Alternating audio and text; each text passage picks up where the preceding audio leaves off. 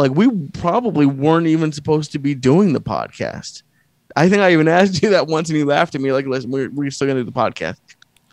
But like that was the only time we were leaving the house from like the middle of March or April through August when we were there. It was all we were doing.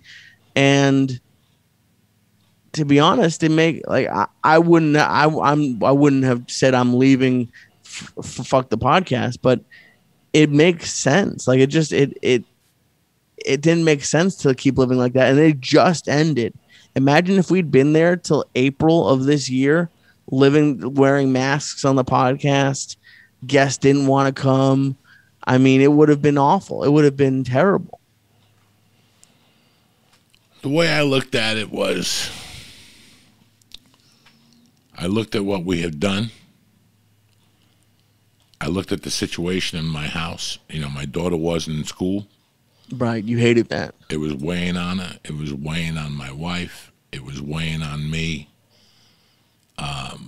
Comedy was weighing on me. You know, when you go to pee in the morning and you have a knot in your stomach because you got to go to the store, or the only thing I really enjoyed was that office and that podcast. You know, yeah. It was great to go there at night and find the fucking pill. You know, what kind of pill? You got no computer to see what MMD is, so you wouldn't have looked it up anyways. Yeah, I wouldn't have looked it up anyway. You know, they were all great things, but all good things must come to an end. Right. And the name of these 2 episodes is Living in Hell and Not Knowing It. We were living in a hell, and we didn't know it. You know, I lived in hell, and I didn't know it before I went to prison. I lived in hell, and I didn't know it while I was married the first time. And I think the last 4 years of the podcast, we lived in hell and had no idea we were living there. I mean, it's so weird to say this, until the day that I threw the table off the fucking thing to Salami and Brett, and we were done with the boxes, and Damon was helping us pull down the things. When I ripped those walls off, I was like, we were in hell in here. This was just a different form of a prison. You know, when Chris Cornell sings Fell on Black Days, he talks about doing time. He wasn't talking about doing time. He was talking about doing that mental time. Something's weighing on you. Something was weighing on you. The thing that was weighing on me the most was, 1, we had done 800 episodes. We had nothing else to prove. 2, I could see that if you stayed a little longer, I thought something bad was going to happen. Either you would snap, call me one day and say you can't do it no more. I could see you slowly going into a depression. It was a slow depression. I was calling you at 10 and you were just waking up. You couldn't sleep at night. So all these things were weighing on me. Then I thought about myself when I was 21 and I was making good money and I thought I was having a good time being a bookie. I thought I was cool and shit. And I go, I can't keep doing this the rest of my life. This is not going to work out. I'm not going to get a resume after this. You know, what happens if I do this till I'm 31? This was funny because here I was 21, and I'm like, what if I do this till I'm 21 or 31? What happens if they get busted? How am I going to get another fucking job? You know, how the fuck am I going to get another job? Who's going to hire me? Nobody. I got no fucking work history. So I started looking at you, and then July 12th was when fucking fucknut Newsom said there's not going to be any fucking school for the rest of the year. And that devastated me and my wife. And I took my wife in the other room, and I remember saying, I spoke to Jimmy Florentine. His sister-in-law is going to call you. We're going to buy a house. And my wife going, so what are we going to do? I go, we're just going to pick up and leave and move, and we'll get Lee an apartment. You know, and I remember calling Jim and going, Jim, do you think she could find Lee an apartment? And Lee goes, and she goes, she's going to find Lee an apartment, but it's going to be 4 towns over. This isn't an apartment.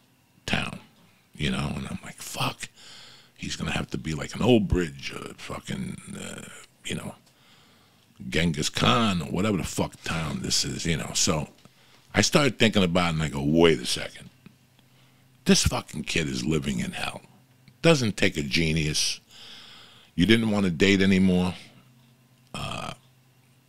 You were eating to kill the pain, the same pain I was killing with the fucking edibles and the fucking Xanax. You know, I had that Xanax for fucking 20 years in my house. Never ate a Xanax before. Started watching World News Tonight, and my panic went into, I remember nights that I would get in the car, get out of the car, get in the car, get out of the car. That's not normal.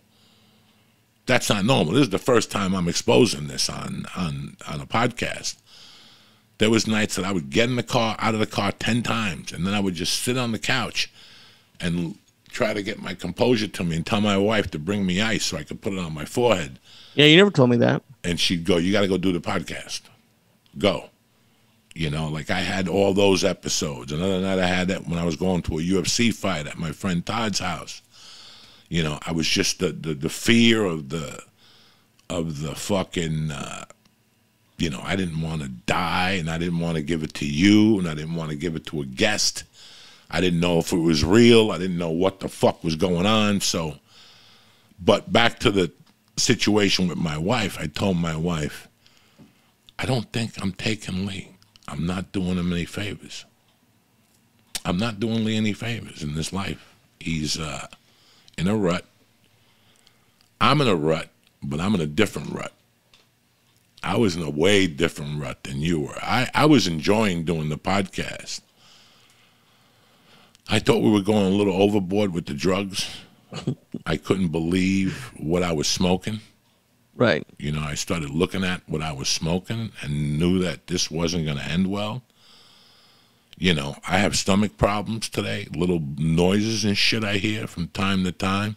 Really? You know, what do you think you're going to hear after you eat 10,000 fucking edible stars that have that Serto in it or whatever it is to hold that gel together? You know, that's got to not be good to you.